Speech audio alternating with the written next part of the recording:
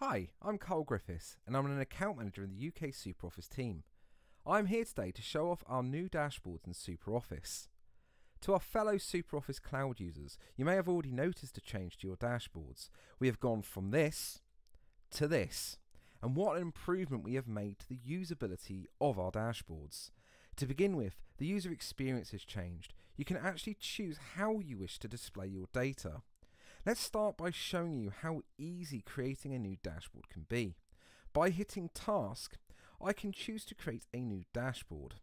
I can give this a name, choose a theme, and also select how many columns I want within the new dashboard. Let's use 3 as an example. I can select who this is visible for, and you are now able to choose to pin the dashboard to relevant teams in your business. This means you can ensure your entire team have visibility of the visualizations you create. Now we have created our dashboard, I can now select from our generous library of pre-created tiles. If you select the drop-down, you can then choose from different categories of data you want to add to your dashboard. Let's have a look at the cells options as an example.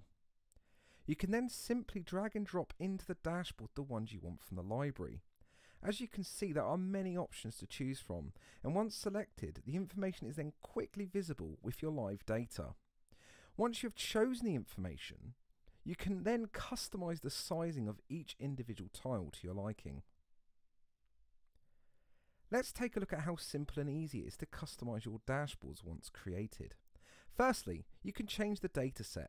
This may look very similar to selections in SuperOffice, and yes, they work pretty much in the same way. This allows you to make changes to the data within the chart.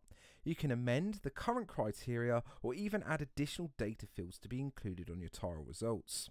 Once you are happy with the data you want, you can now choose how you wish to see the layout of your data. You can change the chart type. We've actually added some new chart types to our tile library. This means you can even change the chart type once you've created the initial tile. We have some standard additional fields to choose from too. This is to help with how you wish to visualize the data. For example, choosing the measurement you want to use. And changing the displayed data is simple. You can select which field you want the chart to display by. This means I can move from showing this by cell type to now being the cell owner. As I make changes, you'll also notice the preview will update, meaning you're always in control when creating. You can also choose to additionally stack or group your data. This may be, for example, wanting to also stack by cell type, giving you both sets of data in one chart. Finally, we do have additional formatting you can choose from. This may be to move the legend, for example.